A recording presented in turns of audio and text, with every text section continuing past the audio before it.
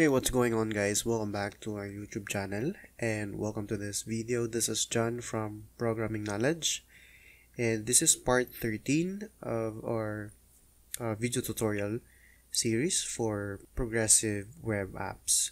So basically, from the previous tutorial, we already created our database using the Firebase database, and in this video we're gonna implement it and integrate it into our project. So basically what we have here, index.html, and then in here we are including the JavaScript file for our app, and then we also have the common.js. So if we try to look at the app.js, we can see that we have here the service worker. We're checking if the service worker is in Navigator, if in other words, if the service worker is supported by the browser. So we're doing the registration of our service worker file right here.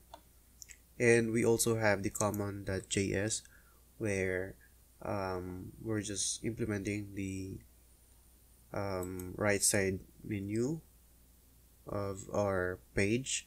So if we try to preview this in a browser, so let's just open it with live server, and then we're gonna check the capability of this left side menu, left and right side menu.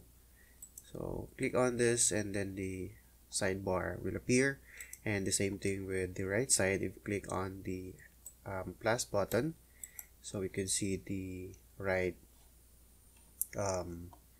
sidebar, as you can see here, where we could input our contact name and contact number. So as I've said, in this video we're gonna integrating the Firebase database into our project. So we have here the index.html, and then we're gonna have to import also another file for our project. So I'm just going to copy the script right here, type in script, and then type text and then JavaScript.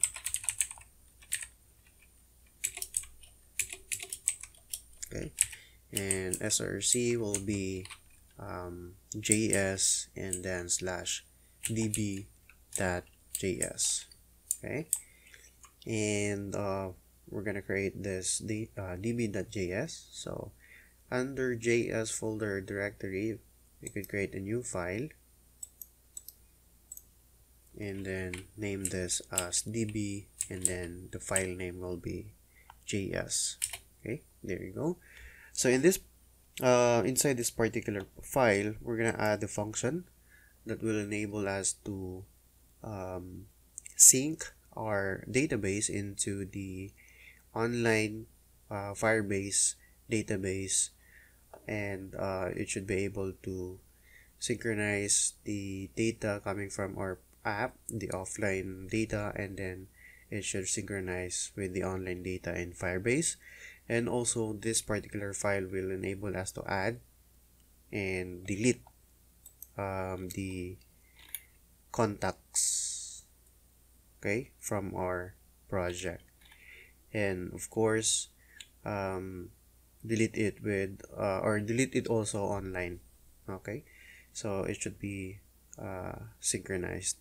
Now in adding the contact, we're gonna add here a new comment. So this is for adding new contact. There you go. And let me change first. Okay, I think that's okay. We're gonna have to create a new constant for our form equals, and then we're gonna select, or we're gonna use the query selector. There you go. Open and close, and we're just gonna target the form. Okay, so we're gonna add an event listener to this, so that will be form that's using our const variable form, and then add event listener. Okay, and our event will be submit. So basically what we're trying to do here is that selecting the form, and whenever the user submit the form, we have to execute a function. Okay, so let's just add comma here, and then comma, and then event, and the arrow function, open and close curly braces, and inside here we're gonna have to use the event and then prevent default. Okay, so we're preventing the default behavior of submitting the form, because the default behavior of submitting the form, the page will try to reload, and we don't want that. What we want is to wait for the processing of all the information within this particular form before reloading or before loading the form itself.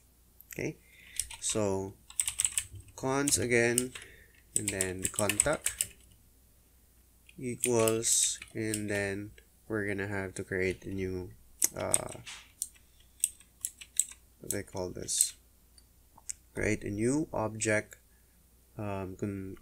consisting of the name and the contact number of our contact.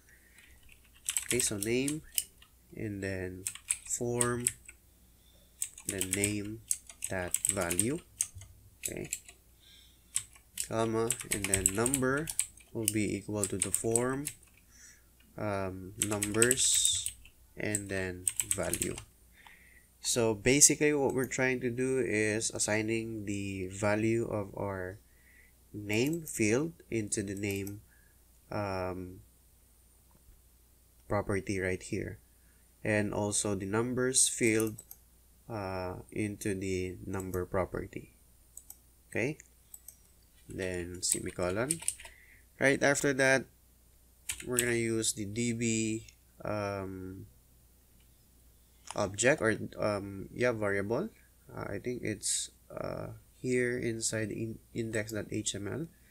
We created this cons db right here, so we're referencing that, and then db collection,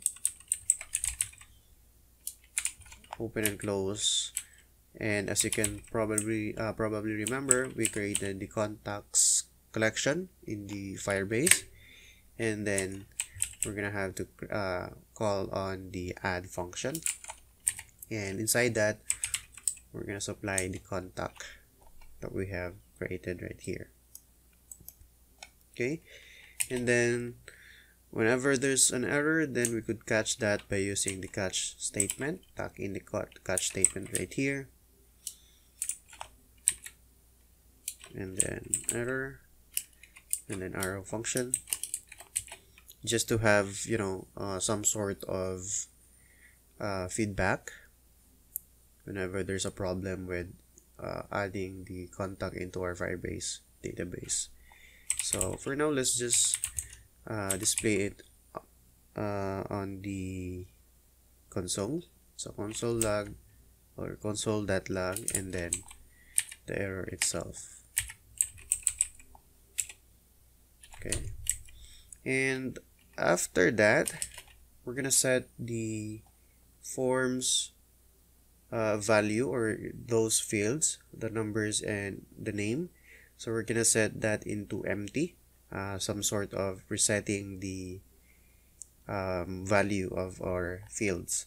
So we're gonna use the form const, form name, and then value equals empty string.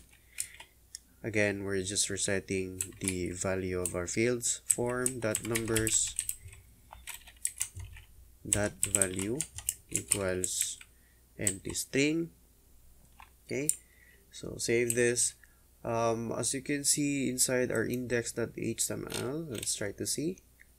So we have here the fields name and then the numbers. So what we're trying to do with our add new contact script is that we're getting the value of the name. Okay, So we have that here, and then also we're getting the numbers value also here, and then right after that one we're adding it to the collection contacts, specifying the contact that we have created right here, which consists of the name and the number of the contact.